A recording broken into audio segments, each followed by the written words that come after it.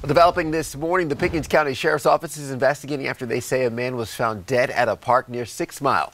That's where we find Fox Carolina's Justin Dorsey, who's live with the latest on the investigation. Justin.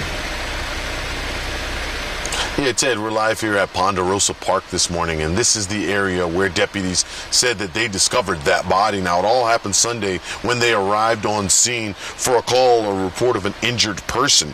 When they got here, they found a man's body near the park. Now, the Pickens County Coroner says that the body was 31-year-old Dustin Lee Smith from Seneca, and the cause of death is being ruled as a homicide. Now, as we said there earlier, the Pickens County Sheriff's Office, they've been kind of patrolling this area. We haven't seen them here lately, but earlier this morning, they were kind of back and forth patrolling the area. We've reached out to them this morning to get more details and try to learn more into what happened.